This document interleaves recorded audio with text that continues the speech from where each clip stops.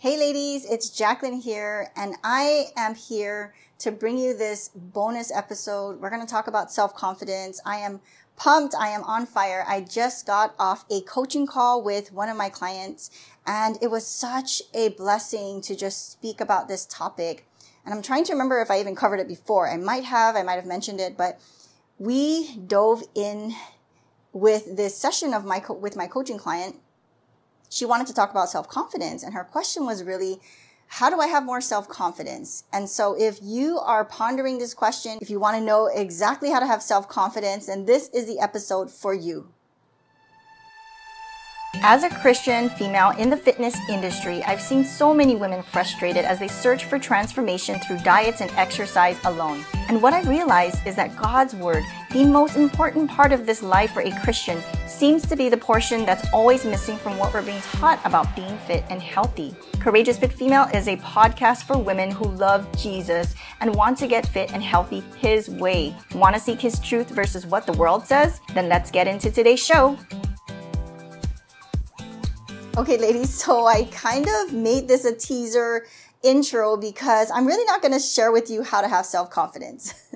And the reason why is because what does that word start with? That word starts with self, and it points back to us. It points back to ourselves. And there's, in a nutshell, I'm just going to get straight to the point and cut to it because there's really no way around it. There's no way to try to contort it or to wrap it up nicely and say, hey, this is how to have self-confidence. Because for me, the conviction that I have through the Holy Spirit is really, why am I seeking to have self-confidence?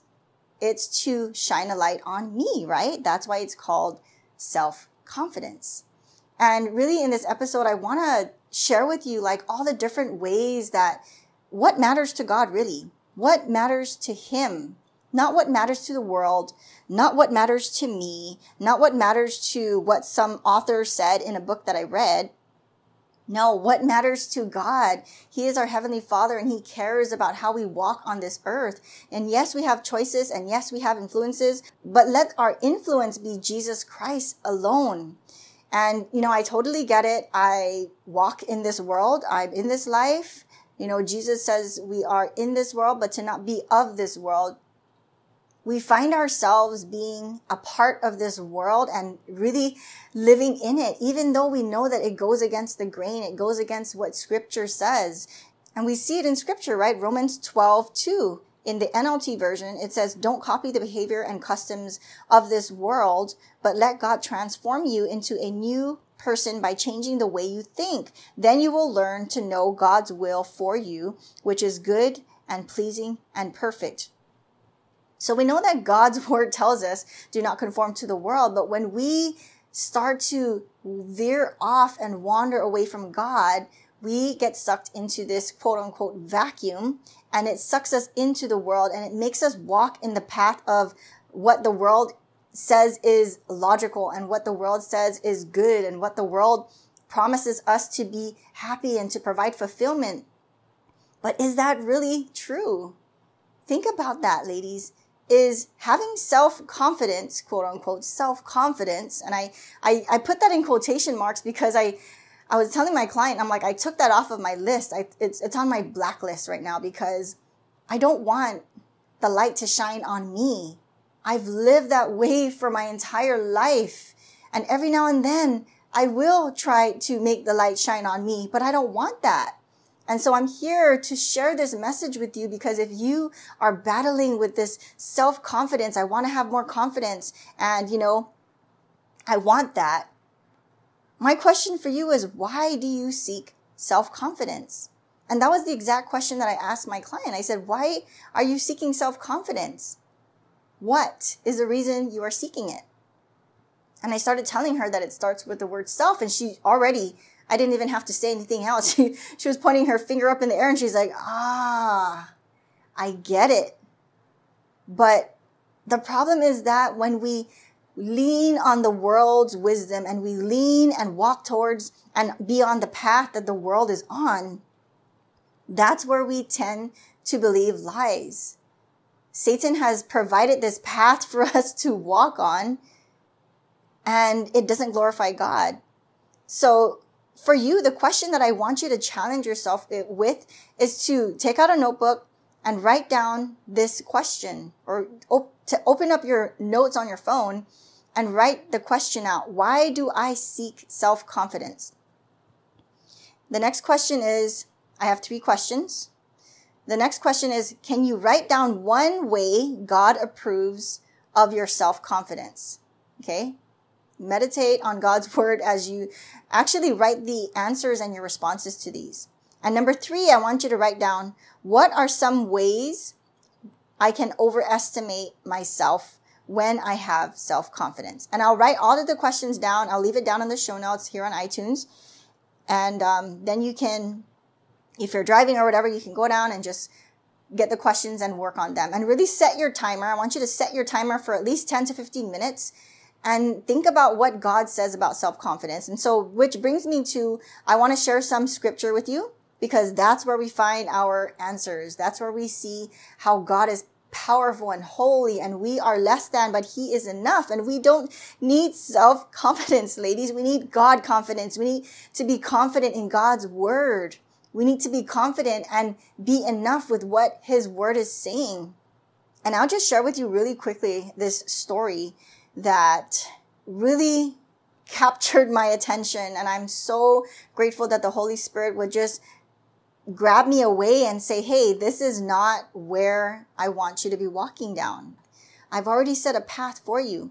So the bottom line is that the story I wanted to share is that I was finding myself looking through these really old videos that I have on my computer. And the videos were from a membership that I used to have years ago.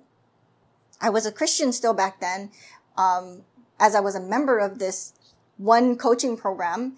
And all these videos were all about how to, do a specific move, how to, be more engaging in your workout. And ultimately it mentions like before the workout program, I want you to take a before picture.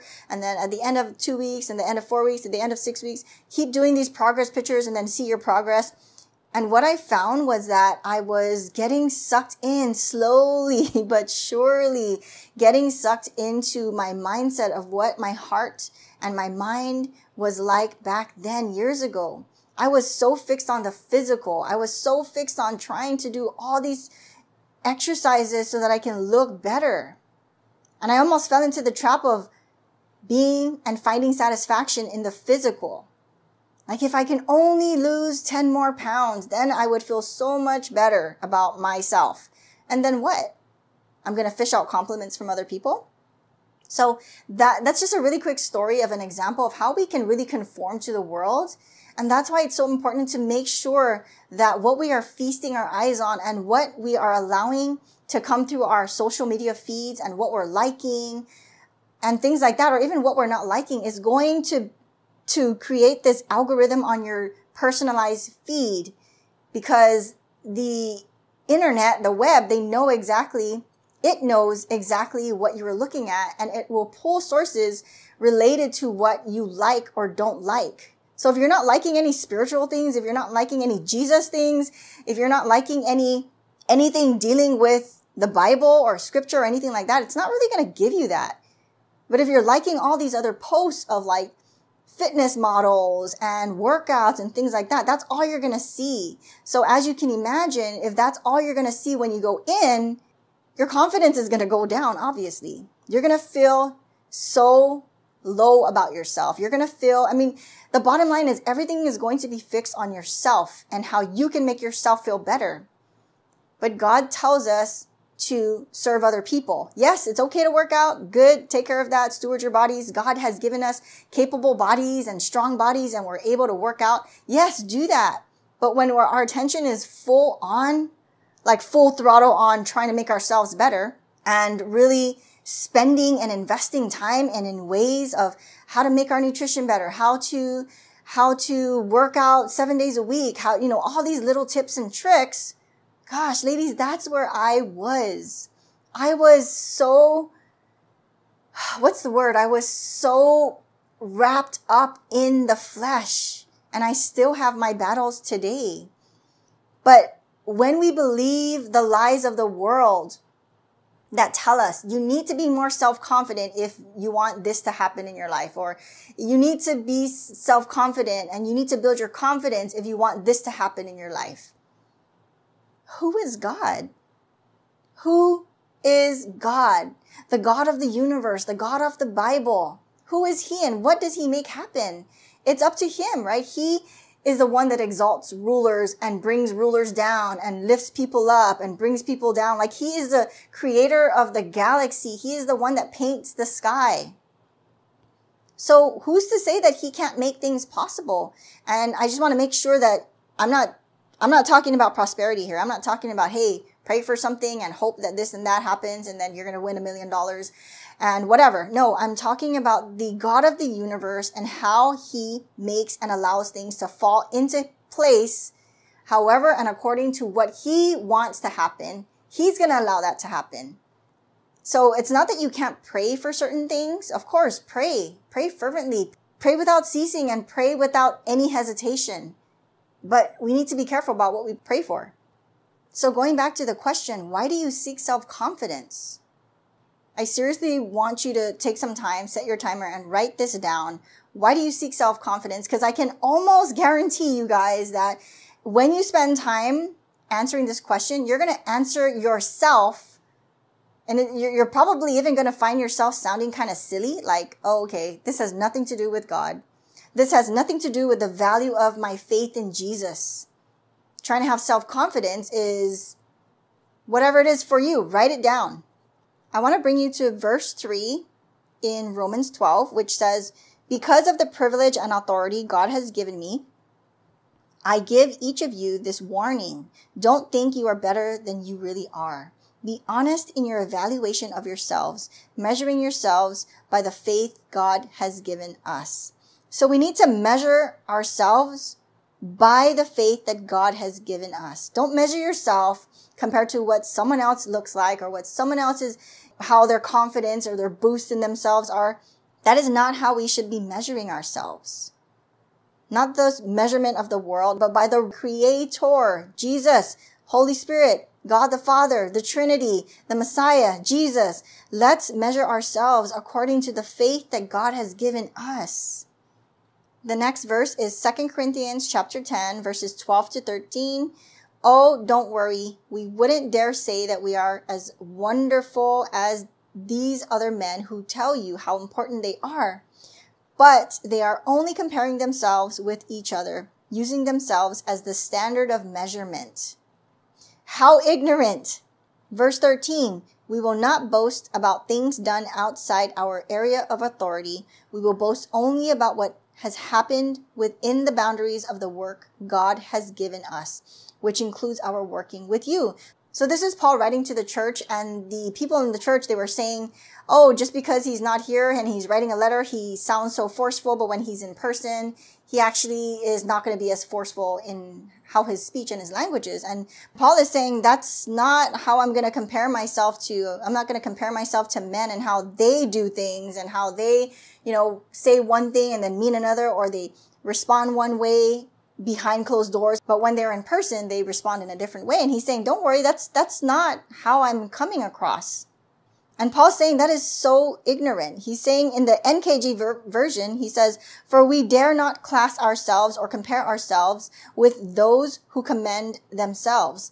But they, measuring themselves by themselves and comparing themselves among themselves, are not wise.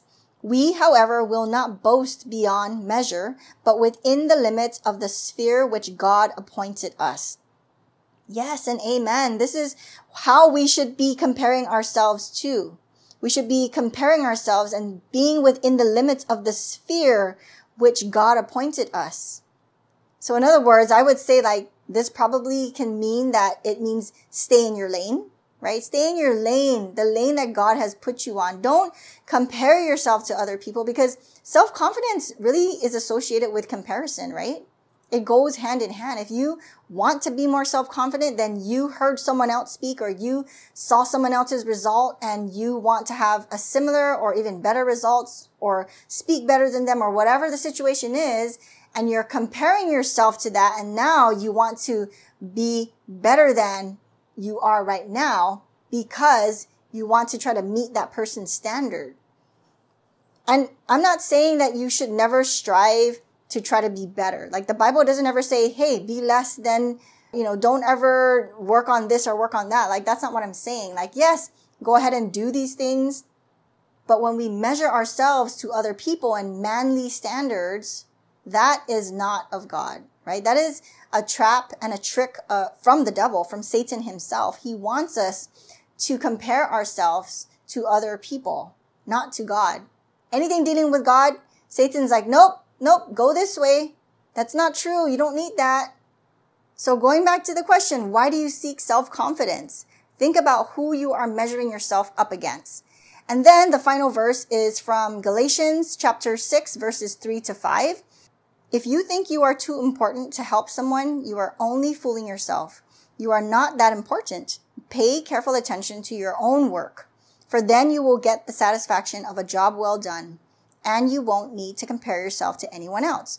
For we are each responsible for our own conduct. That is an instruction from God. He's saying pay careful attention to your own work, how you do it. For then you will get the satisfaction of a job well done, and you won't need to compare yourself to anyone else. I love that verse. It's such a good reminder for me, for you, for all of us. God is saying you need to pay attention to what you're doing, not what someone else is doing, because that's where you're going to get the satisfaction when you complete the job, when you did a job well done. And how can we do a job well done when we're looking at someone else, right? And I know this kind of sounds like it's a comparison episode, but really it goes hand in hand. You cannot try to build self-confidence if you're not looking at someone else. And the bottom line is we are measuring ourselves to man, to people, to other ladies, to other people in our lives, when we should be measuring our work and anything that we do to Christ. And that is the bottom line. If you are seeking self-confidence, if the world keeps repeating to you, have self-confidence. This is how to have self-confidence. You need self-confidence if you want to succeed. That is a bunch of baloney. We need to continue to walk down God's path. And there's nowhere in the Bible that says we need to be self-confident. We need to have self-confidence. And if anything, ladies, if we do have self-confidence, how is that shining the light on God? How is that drawing other people to Jesus? I think about all the people in my life where they're different shapes, body than me. And I'm like, wow, I want to look like that. Wow, I want to look like her. Wow, this person has a really different shaped body than me, but they're so confident. They're they feel good about what they're wearing. And I want to carry myself that way. I want to be able to look that way and not worry about my cellulite in the back and all this and all that. But when I open scripture and the more I dive in and the more I dig into his word, the more his word washes my heart. And there becomes this filter on my lens, this biblical filter. And it reminds me of my noise canceling earbuds. The way it's designed is that it tunes everything out around me, right? So that I'm only focused on hearing whatever is coming through my earbuds. And that reminds me of God's word in a sense. Because when I read his word and I go out into the world, or I read something or I listen to something, he helps me to cancel out and to push out all the darkness and all the lies. And he helps me to focus on what his word, his truth, and how it satisfies this life and where I find my joy. That's what happens for me. God's word does that. So we need to be immersed in his word. I'm just never going to stop saying this, because this is a reminder for me. Like I said, I almost got sucked in last week, or was it 2 weeks ago? Like I found myself scrolling through these videos thinking about how I wanted to be like this fitness person. I want my body to look like hers, right? I want to, she's so confident. She's so comfortable in her body, and, other people are going to compliment on her. And why do I want that? How is that pushing people to Jesus? And that's always like the question that we should be asking ourselves is, whatever I'm doing, how is it pushing someone to Jesus? How is it introducing the gospel? How is it going to edify someone? How is it going to encourage them to see that God made them this way? Or am I doing something that is going to highlight flesh? And am I doing something and choosing and speaking in a certain way that's going to highlight anything that's not Jesus? You know what I'm saying? Like we need to remember these things, that God tells us to be salt and he tells us to be light. So we cannot be light unless we're salt. He tells us in his word, first he tells us to be salt. So we need to watch how we speak, and that it's not of the world, but that our speech is sober and the things that we think of. So let's be careful, be mindful of what we're watching and what we're listening to.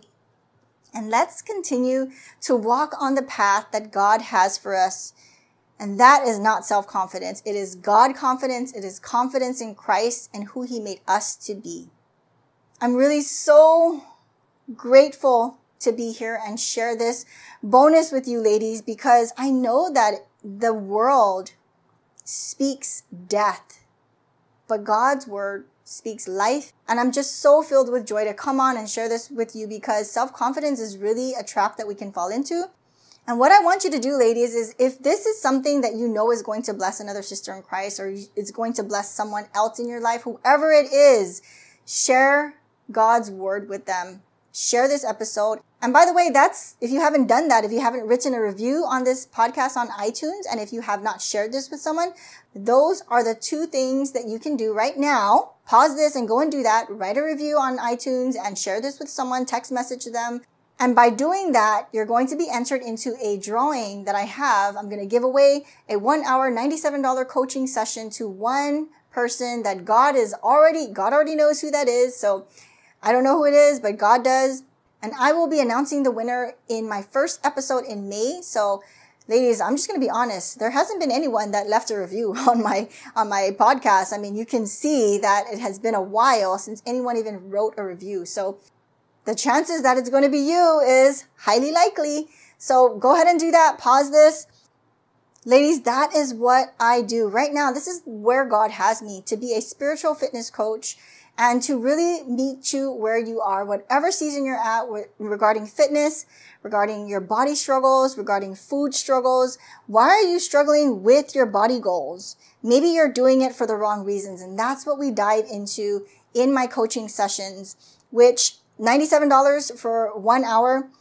But this is what God has really equipped me with, to be able to share with other women who have been through the same things that I have been through and that I'm actually still going through. Believe it or not, I still struggle with these things, but I'm just 2 steps ahead of you. And I want to help you.